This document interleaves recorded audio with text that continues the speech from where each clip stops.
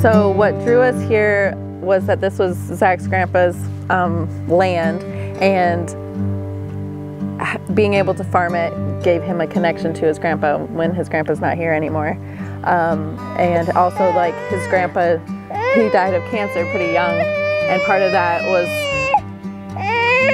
linked to the possibly linked to pesticide use from farming. And so that was part of why we wanted to grow organically, caring about our health and to be able to be around a long time for our kids and our future grandkids. So really we wanted to have a life for our kids that we could be proud of and to pass on to them, though we know that's not always, you know, what they may want to do, but hopefully they enjoy it and enjoy eating good food.